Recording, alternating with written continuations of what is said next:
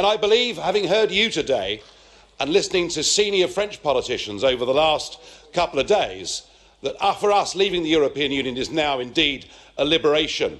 It's a European Union that we're told is now to become an empire, a militarised European Union, an undemocratic European Union, a European Union that seeks to continually expand to the east, a European Union that has launched a new Cold War against the United States of America, a European Union that tries to rewrite history. And I think 100 years on from the Armistice, we should be genuinely worried.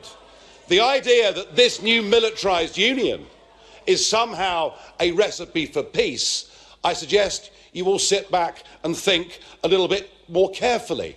Maybe you should all reread history. The European project was set up to stop German domination.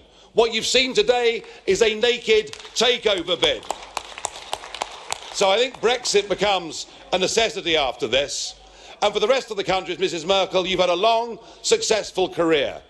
But your political decision to open up the doors unconditionally is the worst decision we've seen in post-war politics in Europe. Is it not time for you at last to admit that you were wrong? Is it not time for you to say to German communities and many others, I'm sorry for what I've done to you and the problems I've inflicted upon you for many decades to come?